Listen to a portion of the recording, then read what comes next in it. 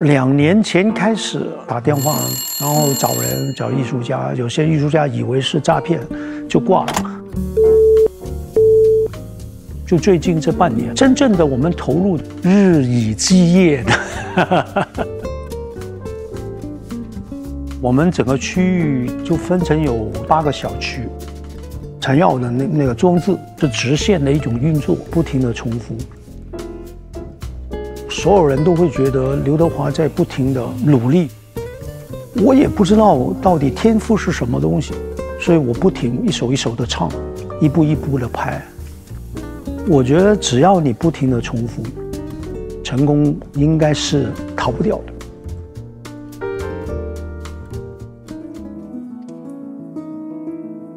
有一个我把它叫做 Honey， 这是我喜欢，我跟他是完全不能分开的，就是跟我的女儿一样。开始的时候，他的学校需要他们做很多 art 的东西，就是他画山我就画山，我那个是陪跑的，沟通上面可能会有不同的意见。奇怪了，2个人完全没有矛盾。我在他身上学到什么？我觉得学到童真吧。我是一个学习型的艺术家，就好像我进了一个学校，一堆同学，总会有几个比较靠近，然后慢慢呈现现在那5位。只有一样是没有边际的，就是天。所以我们就选择了云海，喷水，然后画，让它慢慢吸收。看到第1层，然后你又把它喷湿，放第2层。我会越画越兴奋，但是老师会说：“你该停下来了，你应该退后一点点，看看你刚才画的东西是什么。”因为我画的云是直的，走向是这样走，往上下走，然后他的云是往2边走的。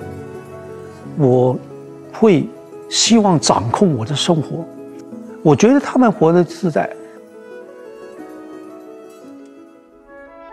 我觉得她很有生命力。她是一个骑机车的女孩，她就选了天若柔情。我中间也配合她，现场就是灯光啊、个温度啊，可能对她都有影响。最后发现她可以永恒，但是是脆弱的。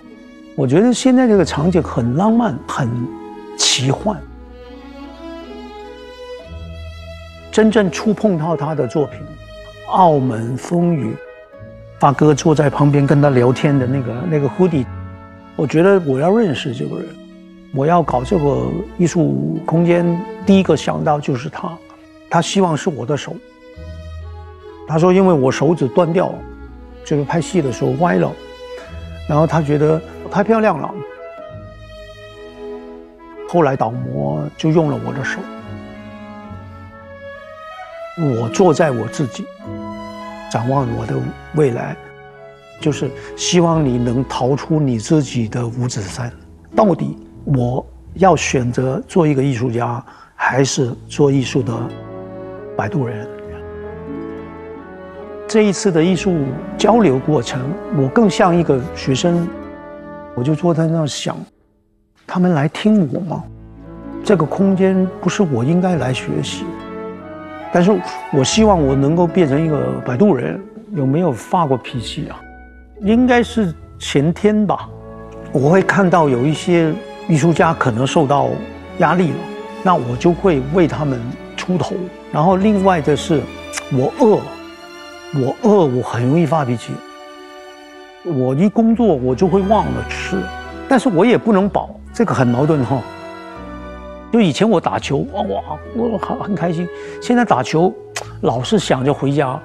我的娱乐是我在家里，待在爸爸妈妈身边，待在太太跟小孩身边。买衣服还是会啊，但是现在就是跟家人一起借鉴。我觉得我是我年纪里面最好的。我觉得未来就是我做好我自己，刘德华这3个字，我是不是以前的刘德华，也必须要是以前的刘德华，因为60年下来，我才会变成今天。未来我还是要保持这60年加一个另外的时间。所以你问我未来会怎样，我未来会做好刘德华这个角色。